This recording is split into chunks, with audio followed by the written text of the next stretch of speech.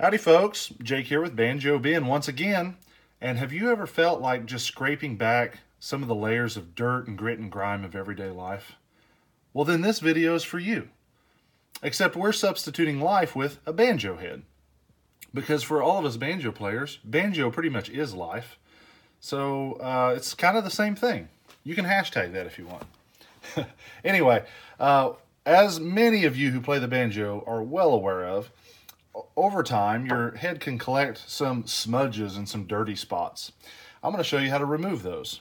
Now, this is just a normal frosted head, and keep in mind what can happen is that after a long period of time, you can wear through the frosting itself and you'll have clear spots that you see. That doesn't hurt anything, and as far as the dirty spots go, that doesn't hurt anything either, but we can fix the dirty spots. We can't fix the clear spots if we've worn through it. So we're not addressing that. We're just addressing dirty spots. And as you can see, this one here has kind of a pretty decent sized smudge through here.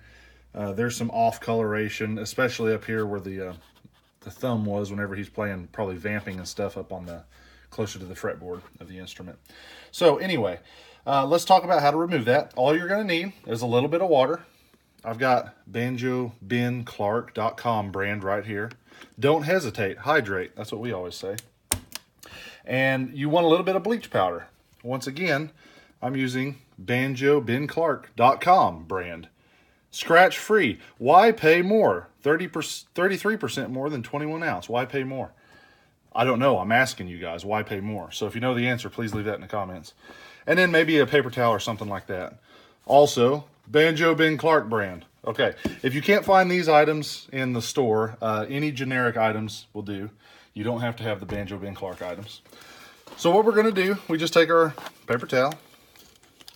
We're going to put just a little bit of water on there. There we go.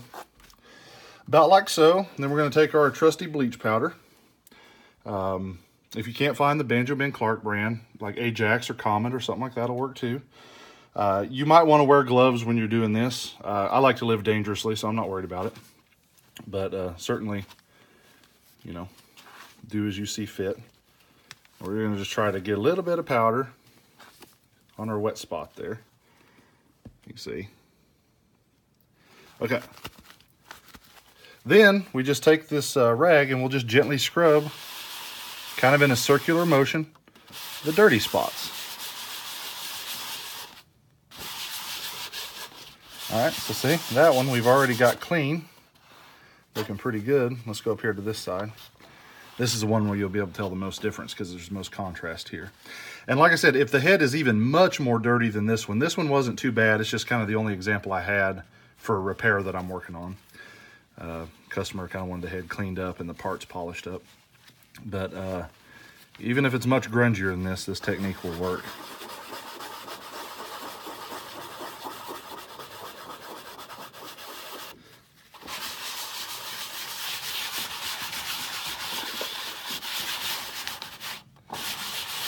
And you don't have to have the head removed from the banjo either. It can be on the banjo when you do this, as long as you can get to it under the strings. You might have to clean the strings off. There's a little stripe of dirt down here. There we go. All right, good deal. Now, if you do have a logo, you might want to be careful you're not scrubbing the logo off. I don't know if it looked like I was from the camera angle or not, but I was being careful not to contact the logo. So when you get done with that, you just want to take a handkerchief or some similar rag, a dry rag, and then we're just going to kind of wipe it dry and get it all clean. Make sure that this is clean and that you haven't been using it to blow your nose. Otherwise, you'll have to repeat the first several steps that I showed you.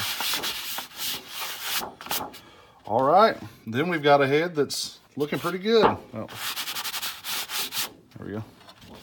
Looks pretty clean now, like a pretty new one, for the most part. When I get it back on the banjo, it'll just shine like a jewel. So I hope that helps you all. I've had lots of questions about that.